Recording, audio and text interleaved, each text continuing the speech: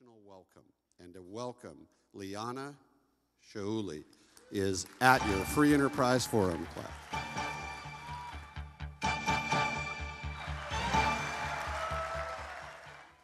Welcome. Welcome to my world of brilliance. I see you, and I want you to know that what is inside of you is the part that I connect to first and foremost.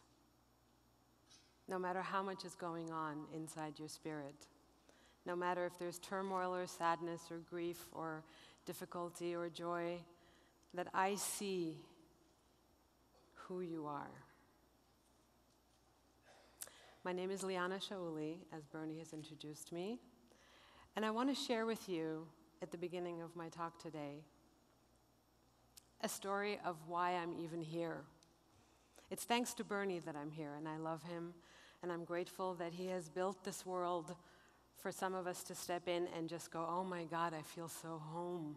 I feel like I'm home, and I do. The reason why I'm here today is because of the Shah of Iran. So when I talk to you about being regal and bringing out the essence of who you are, and that every woman is a queen and every man is a king, it is truly, truly from the depth of my soul and my history and my Kabbalistic background that I see you as a king and as a queen. You shaking your head? Good. My grandfather, Ezra Melamed, was the tailor of the Shah of Iran. How many of you know Iran? You know it as Iran. I call it Persia. In the 30s, when he was coming back from exile, he was in exile in Russia. He came back to Iran, and the king recognized him as one of the most fabulous tailors. He had learned tailoring in Russia when he was in exile. And when he came back, he started making garments for the generals. And the generals started looking extremely well and better. And the king said, who's making your clothes? Who's making your uniforms? And the general said, Ezra Melamed. And Ezra Melamed, my grandfather, came to court and got appointed the royal tailoring position. I think we have a picture, don't we? There, that's the Shah of Iran. That's the son of the man who appointed my father the tailor of the king. And what he's got around his shoulders the day that he was crowned is a coat that my grandfather made. My grandfather's hands were working his magic, the hands that I've been given from my grandfather. And why is this story important? My grandfather was a 40-year-old man. He was married to a woman. He had a wonderful life. He walks into a session one day with the king and doesn't knock on the door. He's there. He's got a suit on his arm. And he's standing in the doorway watching the king of Iran crawling on his hands and knees on the floor with his son on his back. And Ezra, my grandfather, is standing in the doorway laughing loud. And the Shah turns around to him and says, why are you laughing, Ezra? He says, Your Majesty, I apologize, but it is so funny to see the ruler of such a great and powerful and majestic nation on his hands and knees crawling on the floor with his son on his back. He says, what do you mean? Don't you have children? Don't you play with your children?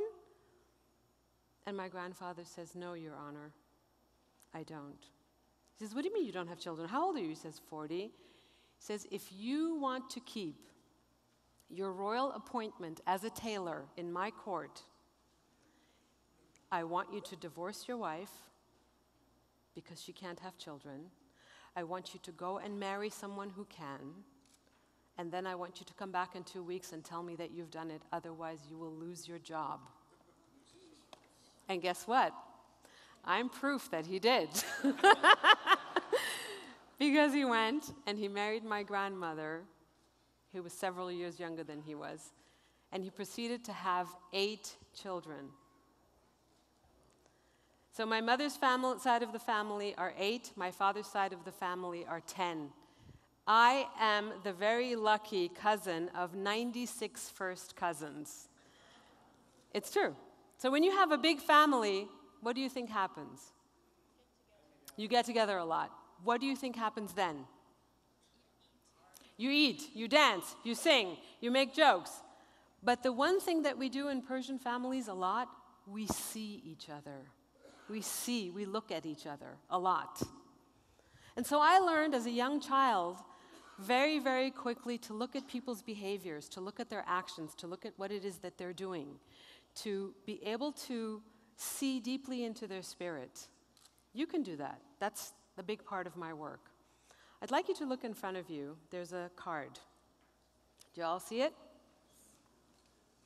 My business partner and I developed this card a while back. It's an edict that I've had for about 25 years.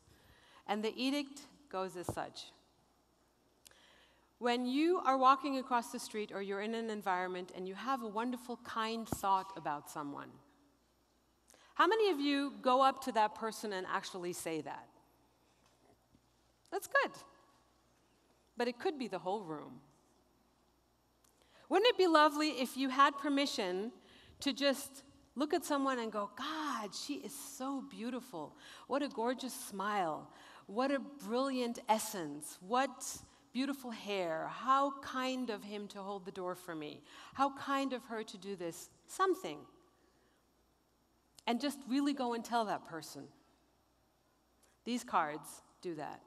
And the aim of the game is that you take a card. There's 6 different cards. You should all have different ones. And you should look at your card.